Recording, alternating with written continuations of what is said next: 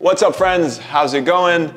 Welcome to this video. My name is Ray. No yoga practice today. I want to take the opportunity to discuss one of the most basic breathing techniques in yoga and one that is really essential to implement in your asana movement or during your practice on the mat.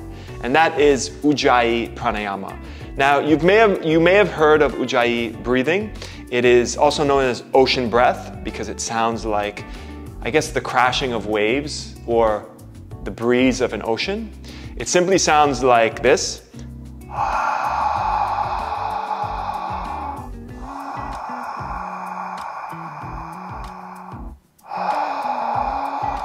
So basically, imagine yourself fogging a mirror.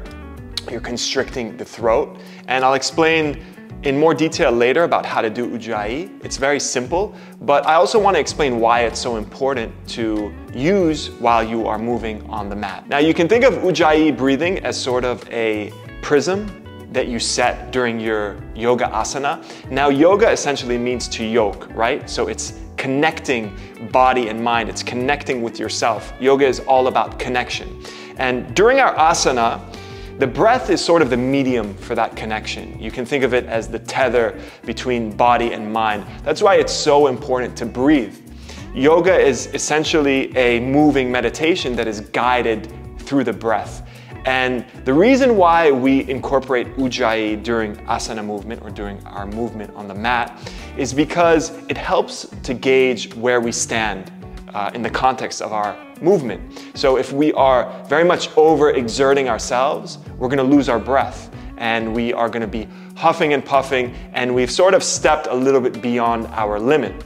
That's not to say that we don't challenge ourselves on our mat, of course we do, but we always maintain a very keen connection with ourselves through our breath by focusing on Ujjayi, by focusing on deep inhalations and deep exhalations. So by incorporating Ujjayi, we really don't get too much ahead of ourselves, and we are always maintaining that real awareness and that connection between body and mind through the breath from the very beginning all the way until Shavasana at the end, where we sort of relinquish all control. Now Ujjayi is always done through the nose, so I demonstrated it through the mouth, but as in all of kind of yoga and when we move, we want to really focus on keeping that mouth shut and breathing through the nose. So Ujjayi is done with a closed mouth, constricting of the throat, and then making that ocean breath sound. So I'll demonstrate it again.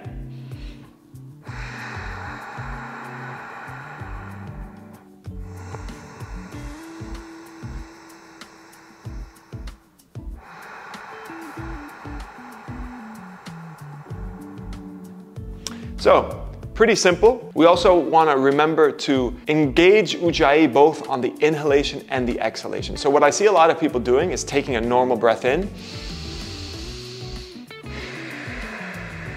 and then only engaging Ujjayi on the exhalation, because it is slightly easier to constrict the throat while you're exhaling. It's a little bit harder while you're inhaling, especially when you're moving in very challenging poses. You really feel like, I want to take more air in because I'm tired or this posture is very difficult. And that is the beauty, and that is the reason why we engage Ujjayi, because we want to control our breath and very much kind of get very focused on that breath and that body and that mind connection. So the benefits of Ujjayi are pretty straightforward. It helps to relax. So while we're in these strenuous poses, we are constricting that breath, we are controlling that breath, and we're helping the body to relax. We're helping the mind to sort of relax. When we are in difficult poses, a lot goes on in our heads. We start to think, I want to get out of this. This is very difficult. I can't do this. And by focusing on our breath, that really helps us to kind of move beyond those thoughts and hold those poses for longer and really flow through the sequence in a more efficient and in an easier sort of way. And then there are also benefits of Ujjayi outside of the mat. So I do Ujjayi in normal life when things get a bit stressful, when maybe I'm overwhelmed by things, maybe experiencing a little bit of anxiety or stress. You can simply engage Ujjayi. I mean, if you're sitting at your desk or if you're alone It doesn't have to be very loud so people won't really even tell that you're doing it, but it just helps you come to, you know, if we're in our heads and we are overwhelmed a little bit, focusing on the breath, engaging Ujjayi brings our attention to our breath and out of our heads. So you can incorporate it obviously on the mat.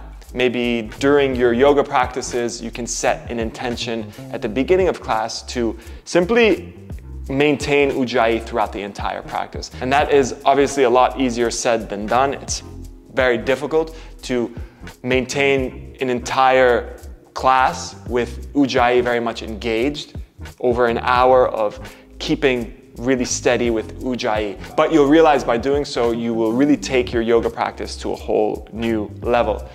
So that's basically it when it comes to Ujjayi. Very simple, very basic pranayama technique, one that should always be incorporated in your asana movement. If you want, you can give it a shot right now. I have different yoga practices. I'll kind of put a little note up here. I have beginner classes, intermediate, some advanced classes that you can check out and set an intention of maintaining Ujjayi throughout it all and see how you feel at the end.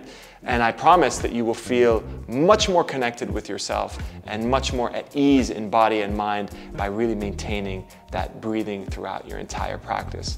So that's it. I think I've said all there is to say about Ujjayi. There are plenty of videos here describing it, maybe in a little bit more depth, but I think it's simple enough and doesn't really require too much of an explanation. So thanks for tuning in. If you like this video, please consider liking and subscribing.